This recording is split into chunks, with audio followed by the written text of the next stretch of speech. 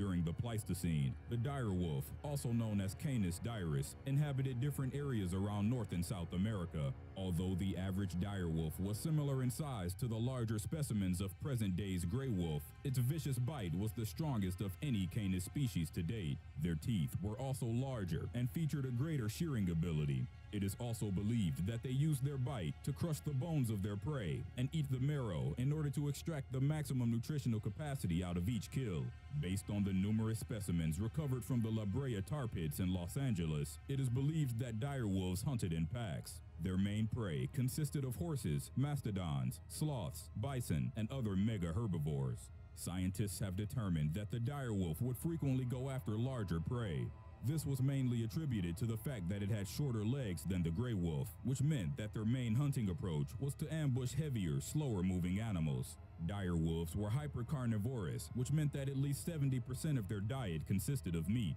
It is widely considered that the Smilodon, also known as the saber-tooth cat, and the direwolf competed for the same prey, as their fossils were found intermingled in the Brea Tar Pits. The last recovered direwolf specimens were dated back to 9,440 years ago, around the end of the last ice age. It might be possible to de-extinct the direwolf by combining their recovered DNA with the genome of modern dog. Is one of the best known species of what is commonly known as the saber-toothed cat. Smilodons inhabited regions in the Americas during the Pleistocene era, around 1.6 million to 10,000 years ago. Thousands of Smilodon fossil specimens were discovered in the Brea Tar Pits in Los Angeles, US. Their most distinctive features were their canines, which could grow as long as 12 inches for the Smilodon populator, the largest of the Smilodon species. Their height was estimated at around 39 inches, with weights ranging from 490 to 880 pounds. Although it is typically referred to as the saber-toothed tiger, the Smilodon was only a distant relative of modern-day felines. Their build was also different. Their long canines were quite fragile, and if they were broken, they did not grow back. Even though they could open their mouths at almost 120 degrees, they would often avoid biting down on their prey too hard in order to protect their long sabers. However, Smilodons were more robust and more muscular than the current species of big cats. They had short and muscular legs, thick necks, and broad chests. These physical features made Smilodons exceptional ambush predators.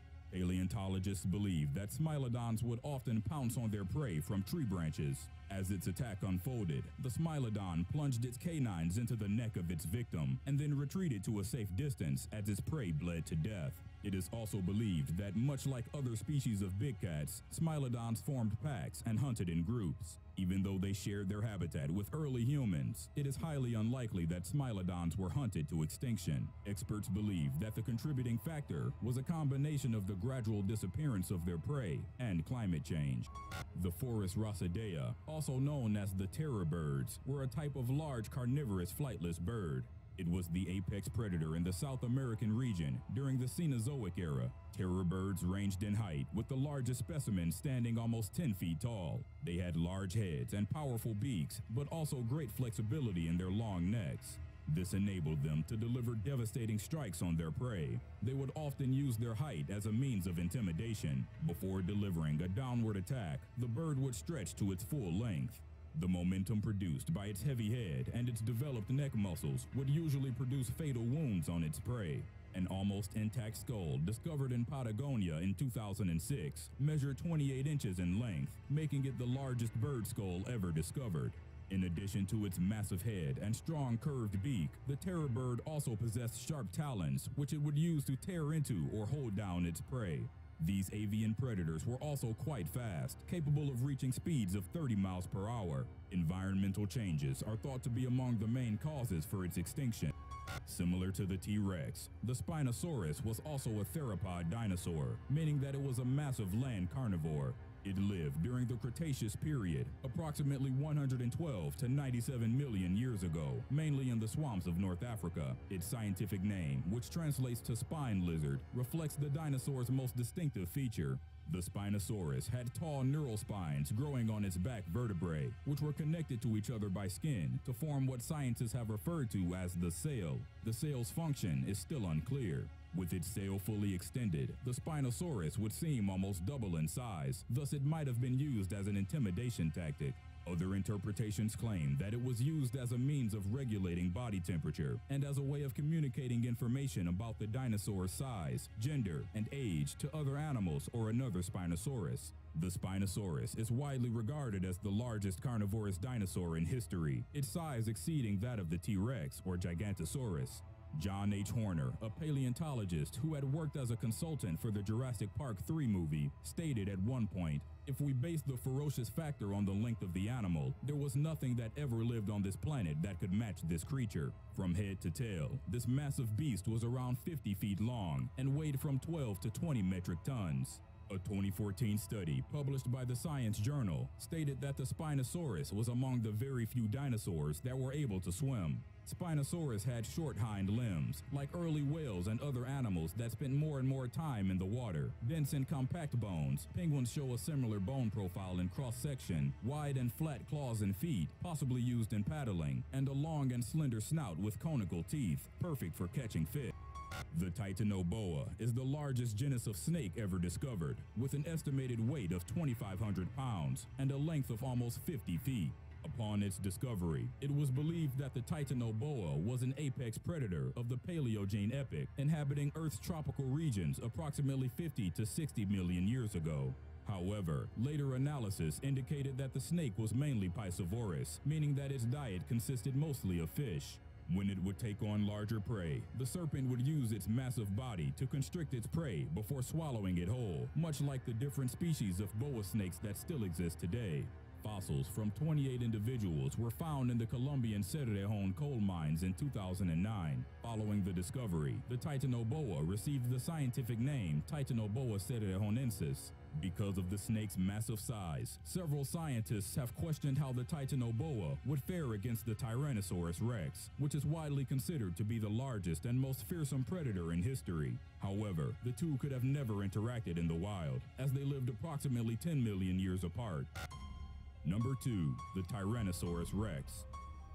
The name Rex comes from Latin and translates as king. Considering the fact that the Tyrannosaurus rex is one of the largest predators that have ever lived, the name does it justice. The T-Rex was one of the few non-avian dinosaurs that were still roaming the Earth prior to the Cretaceous-Paleogene extinction event, KPG.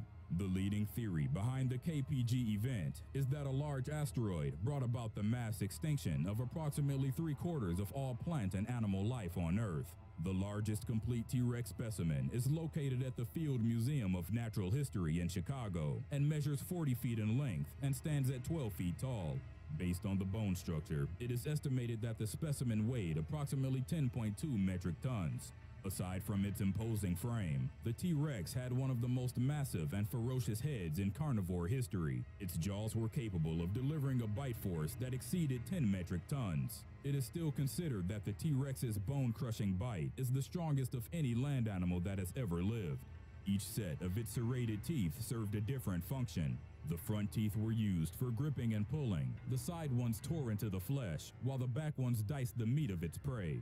The T-Rex's forelimbs each featured 2 claws, and even though they could reportedly grow to be 3 feet long, they were small in size compared to the dinosaur's massive thighs and legs. The function of the T-Rex's arms is still unknown. Its large tail would enable the dinosaur to balance the size of its head and allow it to move quickly. Its muscle distribution suggests that the animal could reach speeds of 10 to 25 miles per hour. It was most likely the apex predator of its time, although many scientists believe that the T-Rex was more scavenger than hunter.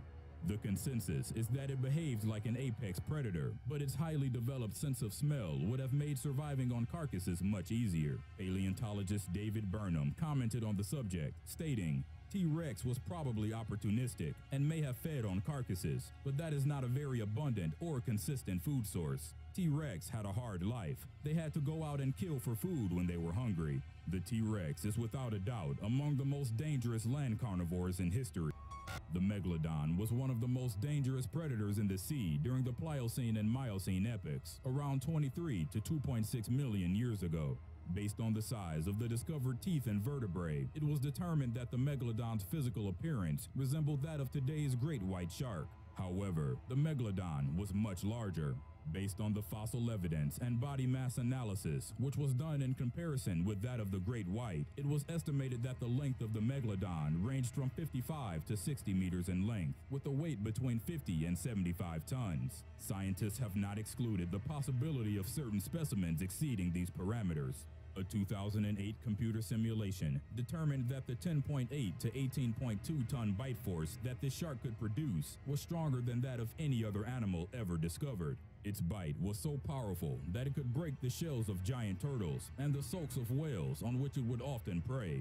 Its name, derived from ancient Greek and roughly translated as big tooth, is more than suitable, as the megalodon's teeth exceeded 7 inches in length. Many of the whale bones which have been discovered show large bite marks which match the description of the megalodon's teeth. Its hunting style differed from that of the great white. The placement of the megalodon's teeth made biting through cartilage very easy. It is believed that, while on the hunt, the shark would first bite off the fins of its prey, impairing its ability to swim away before going in for the kill. Despite its massive size, the shark was also an agile swimmer, capable of reaching great speeds. A computer simulation determined that a 53-ton megalodon could swim at a top speed of 16.5 feet per second. Many experts agree that the megalodon was arguably the most formidable carnivore ever to have existed. Although the exact reason is still unknown, there are certain theories concerning the extinction of this apex predator. One of them claims that the gradual disappearance of giant whales, the megalodon's main diet, had led to its extinction. Some experts believe that the global cooling brought about by the last ice age might have been the main contributing factor. Although they are not supported by concrete evidence, there are some theories which suggest that the megalodon has never gone extinct.